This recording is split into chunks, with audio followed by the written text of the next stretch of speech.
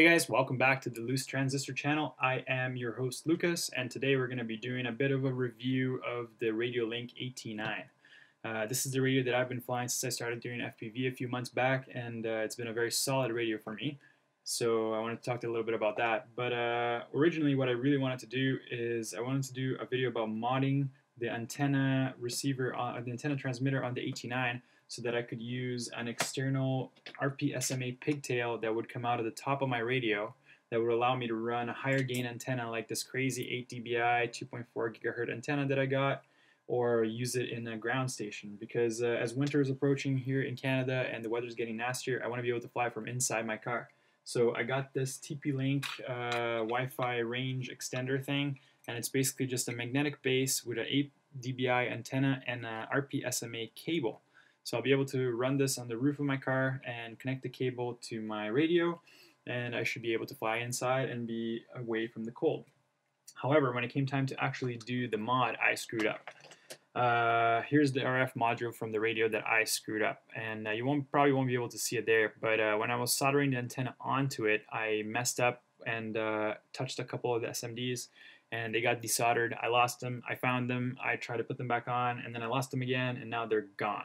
So I cannot make this work anymore. It is entirely foobarred. I'm not even going to try. So sadly, I killed the radio. Too bad. Luckily, there was a good deal on them online recently, and there already was one on the way. So the replacement arrived, and I was surprised to notice that actually Radiolink has taken some time to do a few very, very small improvements to the radio that were actually quite welcome. So before I go into those improvements, I wanted to talk about some of the features of the radio. So this is just a 2.4 gigahertz DSSS protocol radio. It's essentially a Futaba clone and has many of the same features as the Futaba.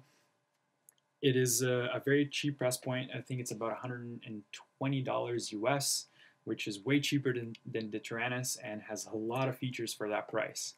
It does have telemetry for RX voltage and RSSI, as well as other sensors that you can put in the craft depending on what kind of receiver you're going to be using. And they work quite well. There's no like voice callouts or anything like that for your RSSI or any other alarms that you decide to set. All the radio does is vibrate in your hands, which I actually prefer. I find that the Taranis yelling at you about voltage and RSSI to be quite annoying. So that subtle little vibration on your hands is just enough for me to know that I need to do something, or maybe I need to pay attention to what's going on. So that's a nice feature in my eyes. The receivers themselves are all S-Bus compatible, and the ones that come with the radio are kind of big for the mini quad world. They're like these full-size receivers, but you can actually de-pin them, take these pins all off, and just leave the S-Bus ones, and you can basically convert them into something like this. Like a nice small little package with a single dipole antenna. So these receivers are all dipole antennas. They do not have diversity, which is another drawback compared to the Taranis. However, I've found that these dipole antennas work quite well, and I get excellent reception where I fly. The only time I've ever had a fail-safe was flying near an apartment building, and I think it was just the RF background noise that it was being emitted by the building that knocked out my radio. It was momentary only, and I was able to catch it and still save the craft, no problem. So I'm not sure if having two antennas on your quad really makes that much of a difference. The only thing is that when you mount the antennas on your quads, you kind of have to mount them a bit like this, almost like an RC car, so they kind of have to come out of the top. I have one quad where I mounted it in sort of a weird back angle, and it seems to work pretty well. So this is my Space One, which I used for flying at night because it has a night camera on it. And here's the antenna for it right here. So it's just coming out of the back, and seems to work fine. I haven't had any issues with this configuration either. So solid receiver on the Radiolink AT9.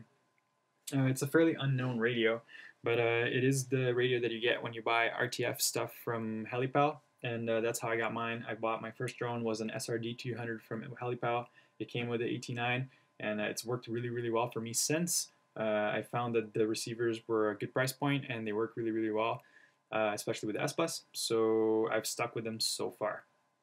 The other receiver that Radiolink also supplies now that just came out is the R6 DSM, which is this tiny little guy right here. So it's smaller than my thumb pretty much.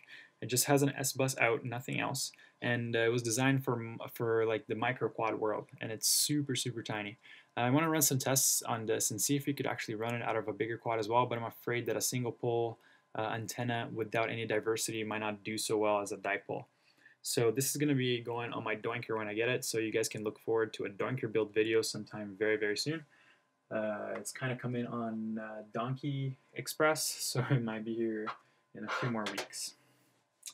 So also I will be doing a video on how to depin these receivers to make them into these cool little lighter receivers and easier to install receivers for your quads if you do run AT9 stuff. So back to the radio. So we already discussed some of the features in terms of the radio. I want to talk about now is what they have changed. So externally, not much at all has changed on the radios. But one nice little feature that they did add on the new one, and the new one is the one here on the right, is these little lines right here and here to mark the center of your gimbal, which is really, really helpful when you're actually calibrating, especially the throttle, since it doesn't have a spring to return it into the center. So this is a mode 2 radio. You can very easily convert it to a mode 1. They give you all the spare parts, and they even give you some spare springs in case one of your gimbals all of a sudden snaps. The gimbals, as I said, feel nice and smooth and have 4,096 steps, so it seems to be more than enough for me. Internally, however, there are a few more differences. They seem to be mostly cosmetic in some cases, and in other cases they're actually improvements. So let's just open up the radios here really quickly. As you can see, it's pretty easy to open up. And I'm just going to change the camera angle here so you guys can see a little bit better what is going on. So obviously, the first thing you're going to notice is that the PCBs are different colors, including on the back here. This is your trainer port, and as well as a sim port. You can use this to run simulator games on. So you'll notice that the boards are different colors, but other than that, it really seems like everything is pretty much the same.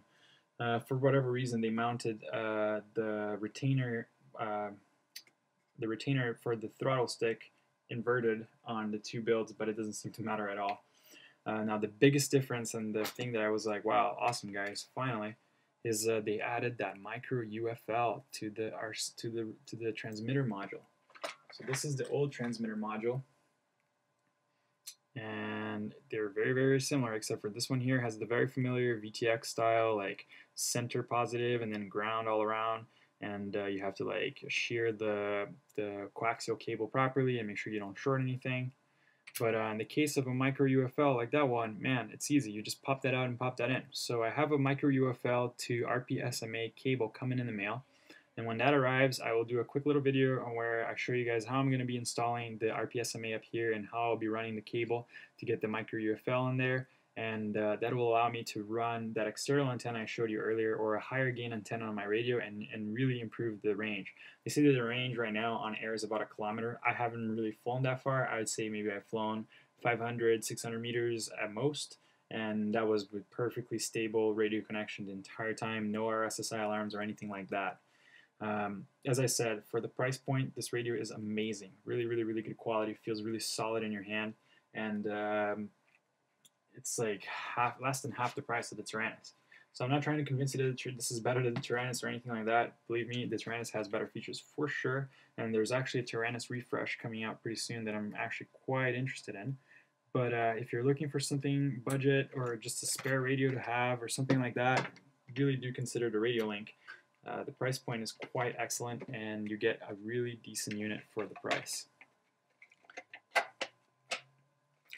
I'm also a pincher, so when I fly, I find that this works really well for me. Allows me to still control these switches if I really had to. I can still use my arm and disarm switches, and over here as well, so very easily. So I really like the way this feels in my hand. I find that the Taranis to be a little bit bulkier than this, and I didn't like how it felt as much. So you guys can look forward to a couple more videos. As soon as I get my micro UFL, I'll be taking care of that, and I'll have a Doinker build for you guys coming soon, and how to depin your receivers on the AT9 to make them smaller. So make sure you subscribe to the channel, come back and check us out, and I'll see you guys next time on the Loose Transistor channel. Take care.